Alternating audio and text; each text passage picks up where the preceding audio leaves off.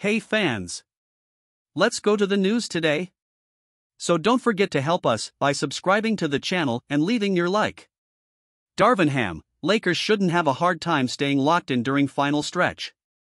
The Los Angeles Lakers suffered a difficult loss at the hands of the Minnesota Timberwolves on Friday night, dropping them to 4 games below .500 amid a desperate race to stay afloat in the Western Conference postseason standings. LA got some help from the teams directly above them in the standings, meaning they are still just 1 game behind the number 9 seed and 2 games behind the number 8 seed.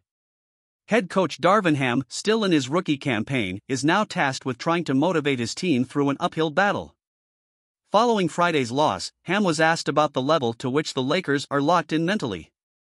"Well, I think when you're trying to go out each and every day, game day, non-game day, and you're trying to see how you can be the best version of yourself, I don't see why or how that can be pressing," Ham said. "We're in this position. We've told our team. We have to take them 1 game at a time. We can't be locked in for 2.5, 3 hours out of a 24-hour day." Ham also zoomed out to a wider lens to implore his team to stay mentally focused for the team's final 18 games. "I've been around this game for 26 years. Multiple championships. Multiple trips, as a player and a coach, to the postseason. If someone has to tell you that you can't be locked in. We do basketball for a living. Someone shouldn't have to tell you to be locked in. We get paid millions of dollars to do basketball for a living, which only takes, whether it's a practice, a shoot-around, a game, anywhere from an hour to sometimes 45 minutes to 2.5, 3 hours. A sport. We're not digging ditches all day. We're not doing construction risking our lives," Ham said. "We're doing basketball for a living and we're playing for one of the most recognizable, historic franchises on the face of the earth. The most.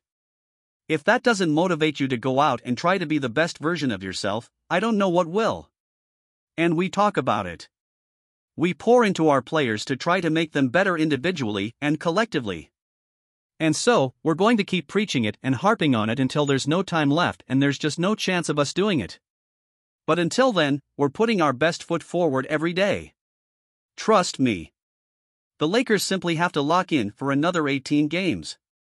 Even without LeBron James available for a majority of those outings, LA has every ability to surpass some of the teams in front of them and earn themselves a spot in the postseason." For Ham, it's about staying locked in for the entirety of a game and understanding when a game is a must-win. LA has one more bout with the Timberwolves before the end of the season and faced nearly every team within 5 spots of them in the Western Conference playoff picture. Stephen Curry targeting return versus Lakers. Golden State Warriors star guard Stephen Curry has missed his team's last 11 games with a lower leg injury. The Warriors have stayed afloat nicely during that team, but they'll be ecstatic to get their superstar back in the lineup. His goal date to return is officially Sunday against the Lakers, making it a must-win game for both sides. That's all for today. Thanks for watching. Don't forget the like to help the channel.